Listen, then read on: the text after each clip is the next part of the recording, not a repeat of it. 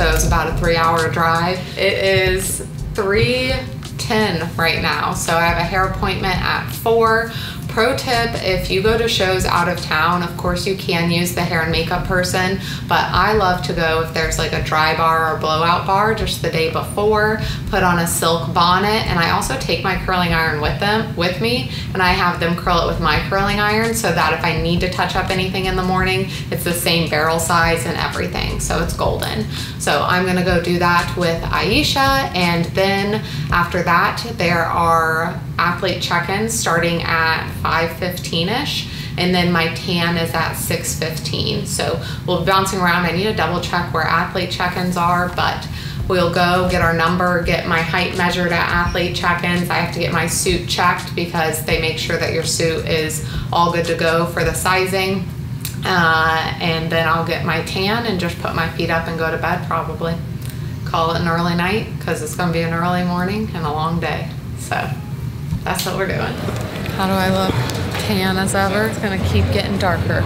So just you wait. Now we gotta go try on the suits and see which one looks better with a tan, because that will be the true indicator.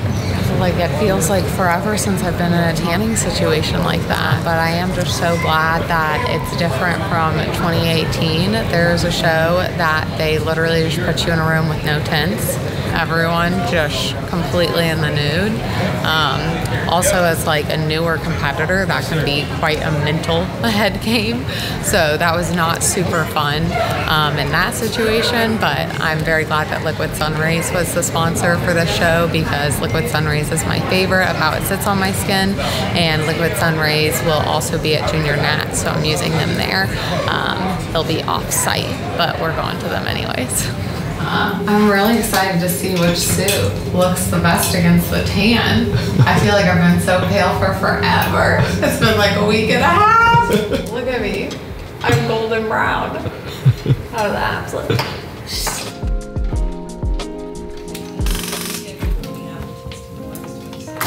What's up? Here's your things for tomorrow. Okay, thank you. And this one's for you, because you're a VIP.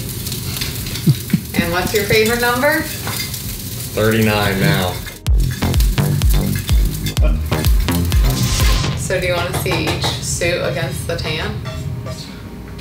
Okay. Yeah, I like that color on you. Back shot looks good. I think everything just needs to settle.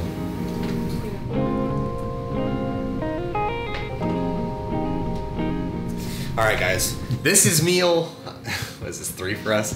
I'm behind on food because we thought we would run past a Chick-fil-A or a Chipotle on the way here, and all we had was a Wendy's, a Dairy Queen. Nothing sounded good. Then Miguel fell asleep. Oh, another thing, hot plate. Having a hot plate is massive when you're in the hotel, in the hoodie, and a fridge, a cooler of sorts. It's tough to have your food ready, and so having, if you're driving, a luxury there. We generally actually travel with a microwave. I know that sounds ridiculous, and it is, but it is such a benefit if you have a hot plate, a microwave, a mini fridge. So for competitors who are new, getting black sheets for your bed and for the pillowcase is important, as well as the saran wrap on the toilet seat. Be super helpful for you. Not getting your tan on everything.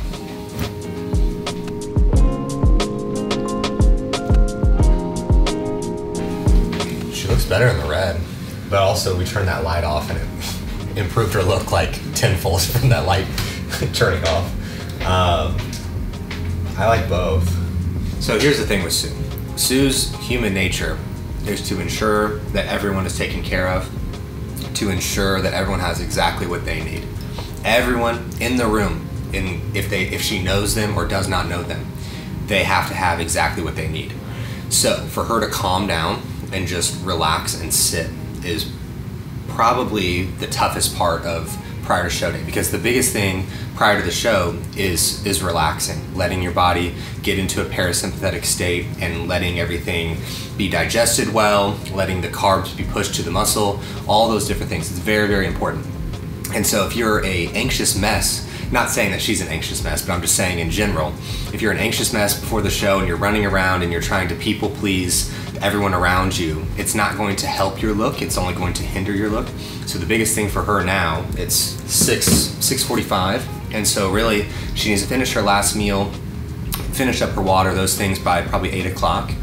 And so from there, really she just needs to be laying in bed and relaxing, scrolling her phone, reading a book, just letting her mind rest, watch silly YouTube videos, watch Netflix, all the things that a busybody like herself does not want to do but needs to do in this scenario. So we'll be relaxing the rest of the night. I'll probably take one more look at her after all of her food's done, around 8:30, and we'll try to get an early bedtime in. It's tough when you haven't competed for 2 years and you know the show day's coming up.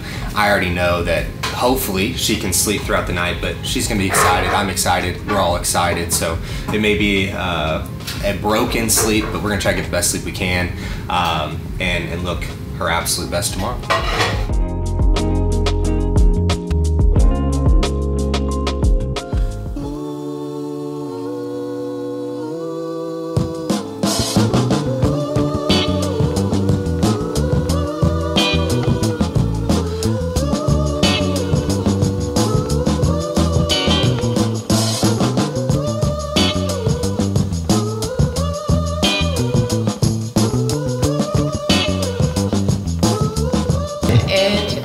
Likely around 7 a.m. and we have an athletes meeting at 7:45 over in the convention center. So I'm going to go back to the room, go ahead and eat a meal or heat it up and take it over to the convention center. We have the athletes meeting where they really just run through the show and make sure you know everything that you need to know. And then tan touch-ups start at 7:30, but they run through I think like 9 a.m. I have to double check that. So I'll go to the athletes meeting and then go ahead and get touched up because bikini's a little bit later and they have all the pros first. So I'm not too worried about timing as a whole. Just gotta get some food in me and kick my feet up.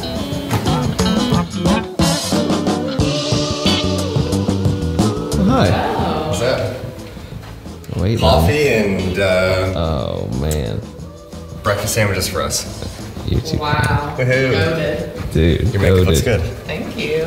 We woke up at like 5:30, and then I kind of was dozing in and out until about 6:30 probably, and then I got up and looked at your posing, and we were good to go. I got 4 coffees. I didn't know what food are you wanting to. I was gonna do oatmeal because the pancakes are gonna be too much protein. Yeah. So I was gonna do oatmeal and egg whites, and then for the extra carbs, not from the oatmeal, I was just gonna do bananas and fruit. That's what I would say. Yeah. Sweet. Calories is 422. Yeah, that's right. Okay. Good to go on that. Got all my boob right here. This is how you make boobs. Oh, look at you. Look at me.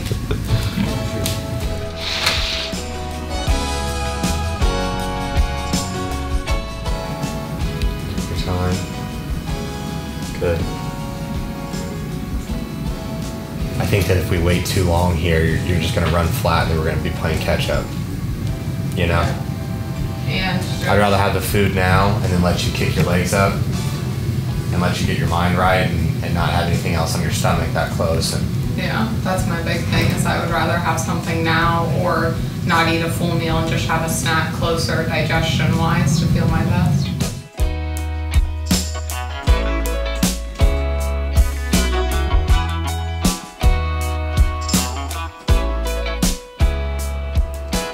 going down.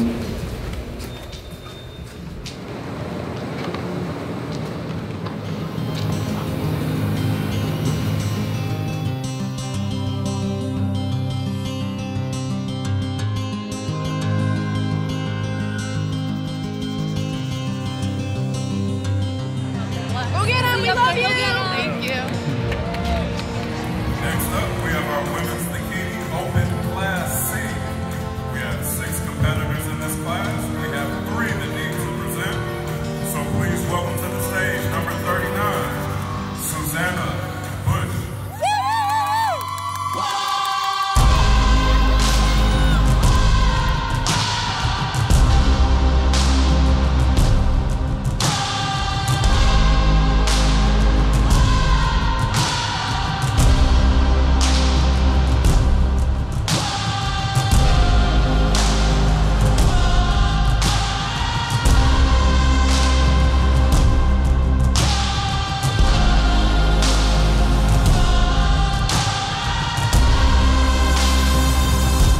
Finished up with prejudging not too long ago.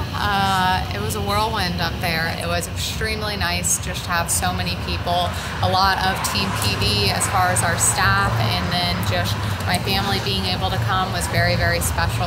Feels like it's been eons since I've been on stage, even though it's only been 2 years. It feels like so much life has happened during that time.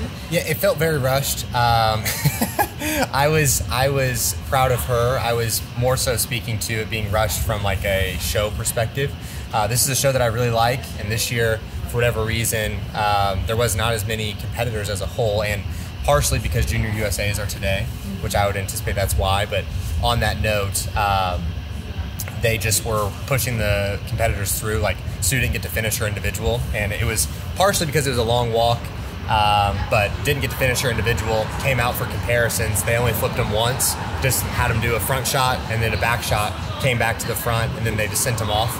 So it's tough to say where we're at in terms of the placing and those different things, but we'll see how it shakes out tonight.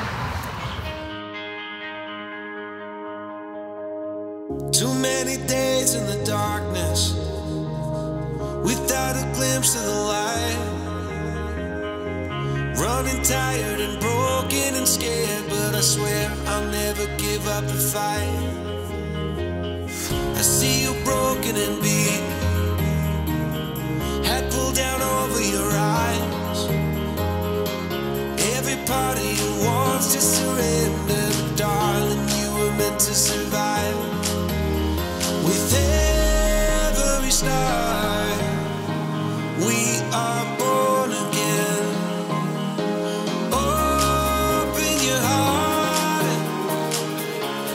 Time in your head.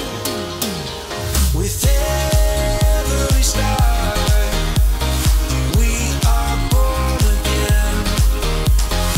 Open your heart, spend less time in your head.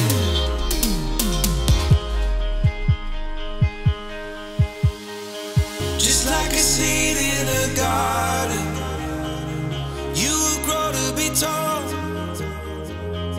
Staring out over miles of land without it, but wanting to build up walls. Lift me up in your branches, we can watch the sunrise. Just a couple of bruised up souls that believe that it was worth one more try. With every star, we are born again.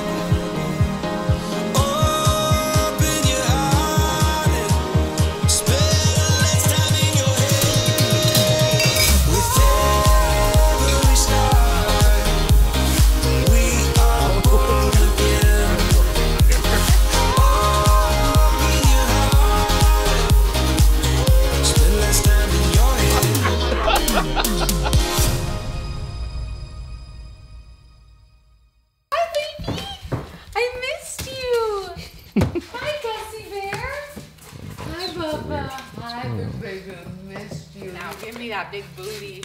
Oh, good boy. Hi. We're back in Ohio. left off in Indiana, finishing up the show, and ended up with 3rd place in my class.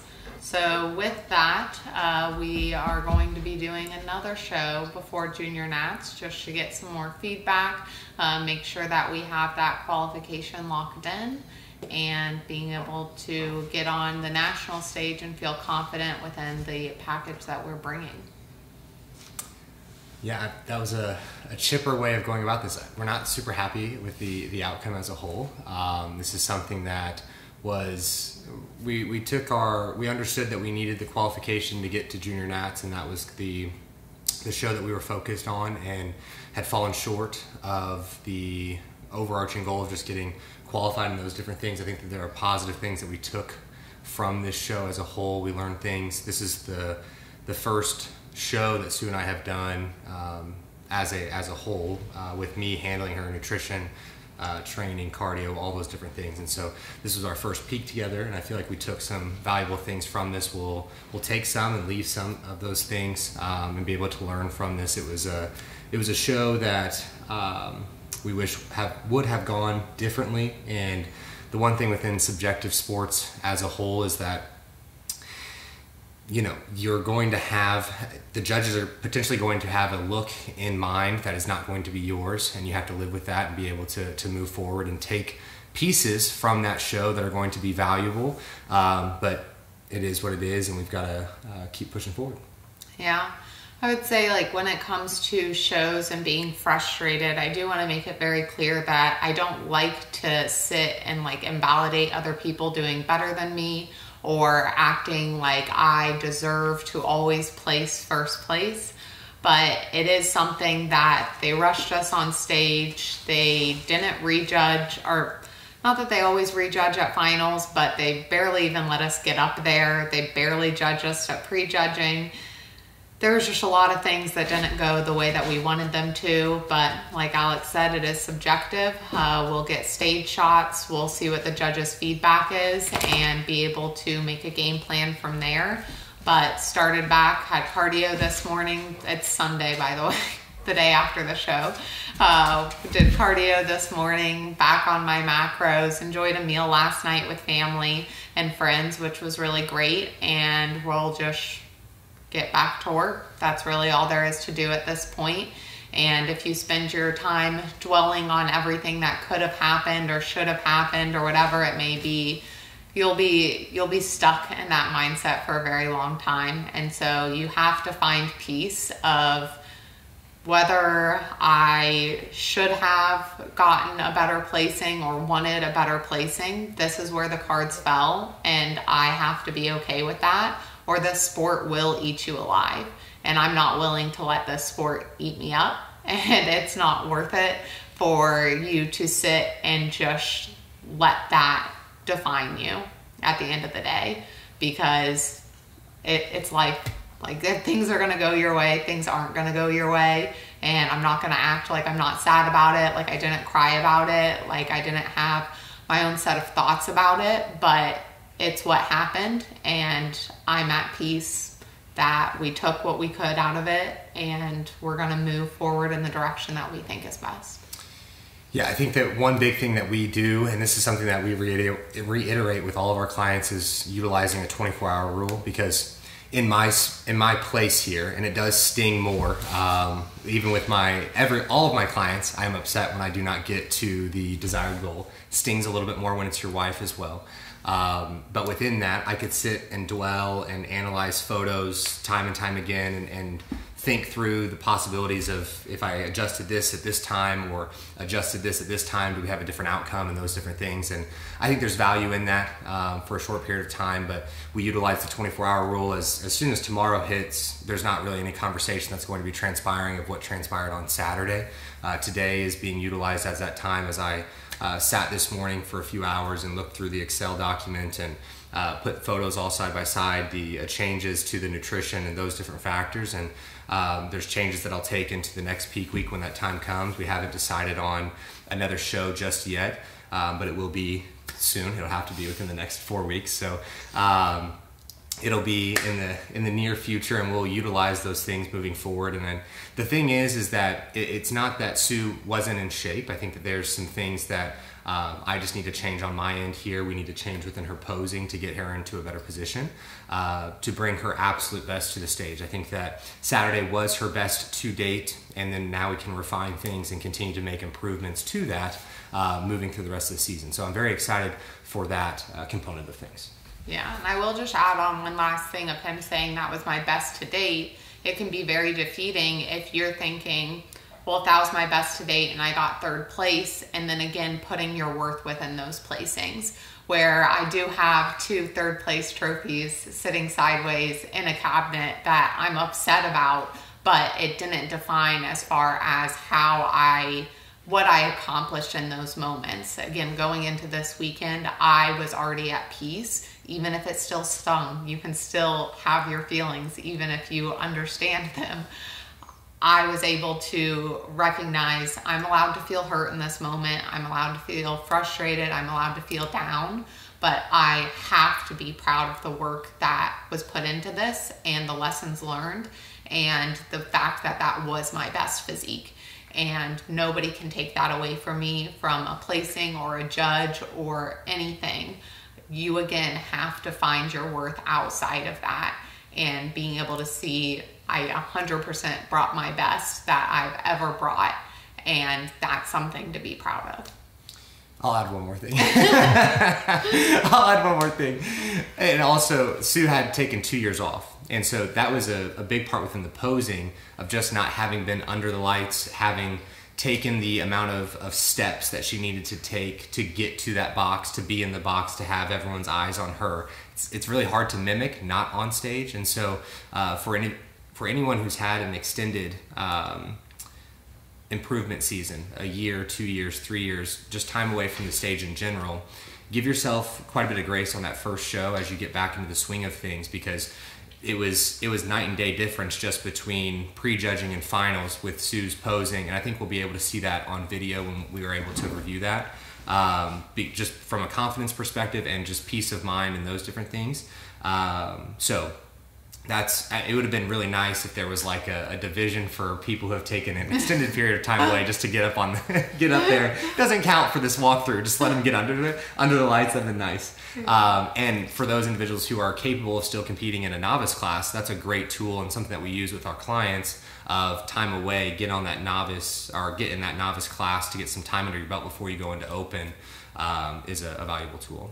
Like I said, there were a lot emotions coming through this morning, and like what you do with those thoughts and what you do with those like immediate things that come to mind, again, like those are those defining moments where I just felt like such a burden, like I wasted people's time and money, and they were so excited to support me, and I felt like I let everyone down, and I could let those thoughts just consume me and feel those things, but I get to decide what happens with those thoughts next, of if I let them, again, consume me, if I let them just take over the next week and I let the next week be bad, or I can realize that those people don't care how I do. They don't care if I got first place or last place. They came because they truly wanted to be there and they wanted to support me and they love me. And on the drive home, I was just thinking of how can I be upset when I just have so much love and support? Like, this sport doesn't mean anything without the love and support. And so while, yes, again, I can still be upset, it doesn't matter as much, or it doesn't hurt as much, because like at the end of the day, at the end of my life kind of thing, what I care about is the people that are there. And so having so many people just so willing to spend time for me, even if I still feel guilty about people spending time on me, it was really special just to be able to have everyone and have the coaches there for PD and be able to have everyone interacting with one another and spending time with one another. One of our newest team members was there, and so that was so special of her to get to interact with the coaches, my family, and then the whole creative team. I mean, this without Miguel or Daniel or anything, they both worked their fucking asses off the whole weekend. And that's something that doesn't go unnoticed or unappreciated at all. So it's very special. It's complex. There's so many emotions that go into it. There's so many layers of everything that is falling into a show weekend. And so it can be very overwhelming, but I'll choose to let it be overwhelming in a good way.